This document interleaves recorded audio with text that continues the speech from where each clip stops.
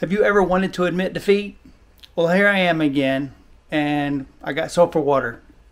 Ah! So I'm going to keep chipping away at it. Let's see what we're going to try this time.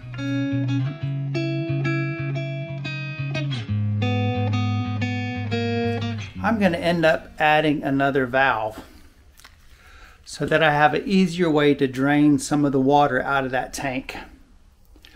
And I'm going to do it in such a way that every time I open this up, I know where the water level is in the tank. So I've got a couple pieces to glue together here, and then we're going to head out to the pump house and install them and go from there. So right now on top of the tank, I've got a pipe that sticks up with a valve on it.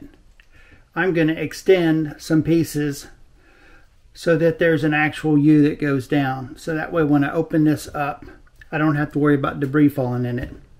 If the only opening is facing towards the ground, there's no way dirt can get up into it.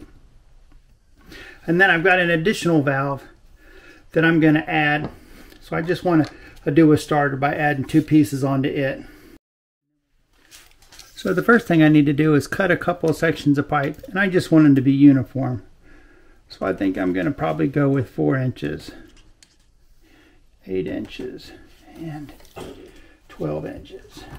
And I'm going to go back to my homemade cutoff wheel. Once again, I'm just going to cut this. Okay, I've cut 3 pieces about the same length. Just going to clean up some of the burrs, make it easier for the pieces to go together.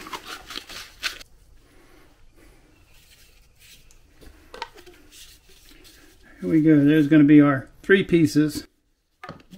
And I'm going to use this on the other end just to plug up the hole so no bugs or anything get in there. Now I need to cut a piece to join these 2 together. And I'm going to clean this up the same way I did the last ones. Give it a quick test fit. I think we're good to go on that. And let's go out to the pump house and put all this stuff together. Okay, let's start by taking care of this piece at the top.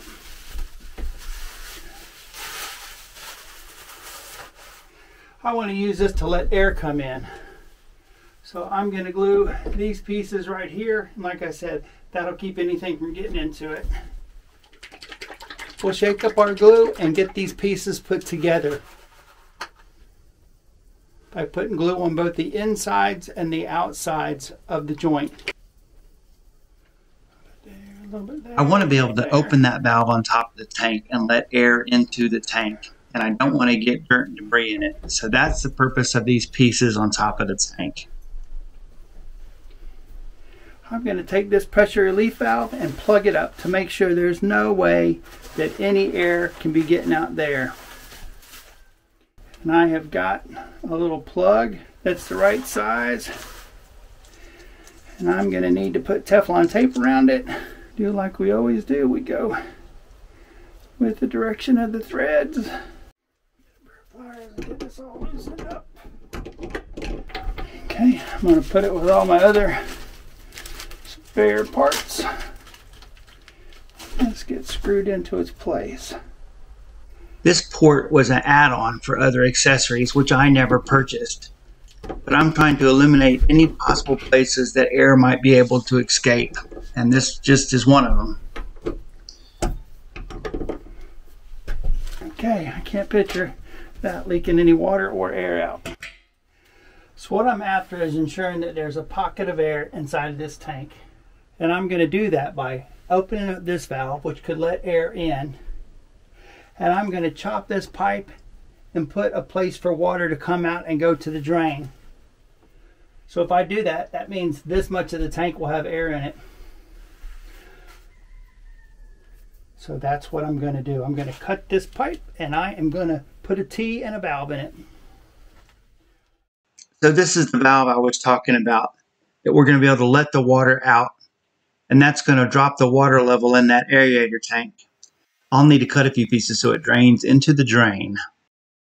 You can see I've got it marked where we're going to make the cut to be able to fit it into place. This much out. We're going to end up getting some water everywhere when we cut this.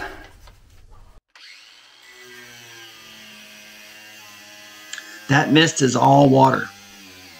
I will probably remove about 2 inches of that pipe, and that'll give me the room I need to install the T.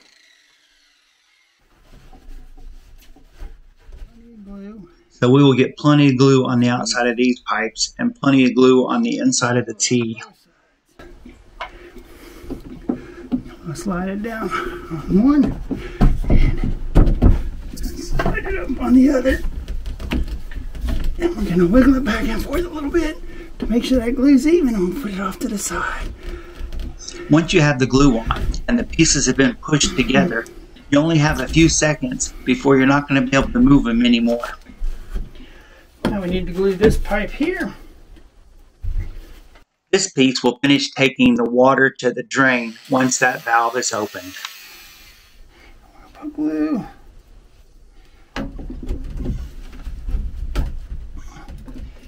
And now everything's going to the drain.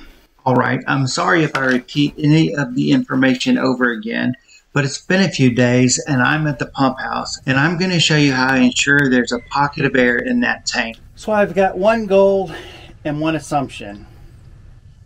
The goal is to keep air in this portion of the tank so that way it gets agitated and the sulfur gases come out.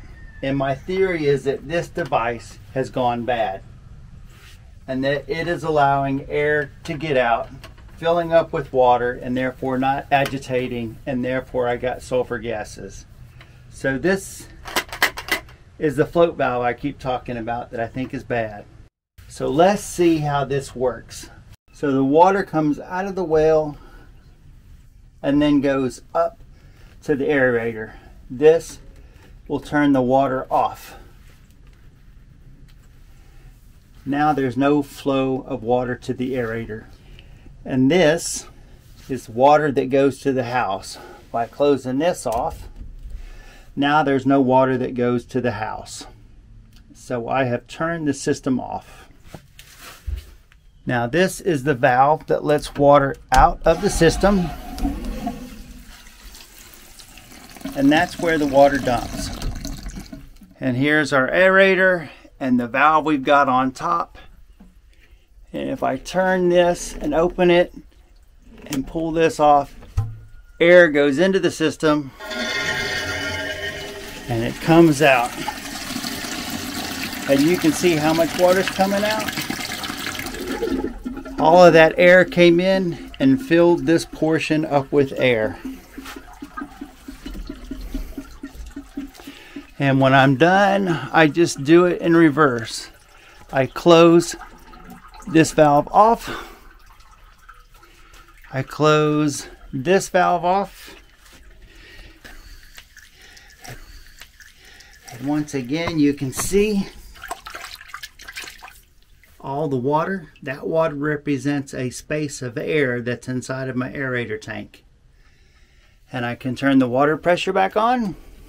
This is from the well, and then we turn the water going back to the house. So that's my cheat. Anytime I got sulfur smell in the house, I can come out here, do that procedure, ensure there's air inside of the aerator, and when the water comes in, I know it's going to get splashed around and the sulfur gases are going to go out. And if my theory is correct, I need to buy a new one of these and put it inside. This, I think, is my problem. Well, that's it. Another stab at the ever-ending sulfur water. As I was talking to my wife about it, the only thing I can think is that possibly I ended up with a bad float valve and ordered another one, and it was bad also, so I just replaced 2 in a row that are bad. Don't know. That's why I'm always at with that sulfur smell, is I don't know. Well, anyway, like, subscribe, check out the playlist, and I'll see you in the next video.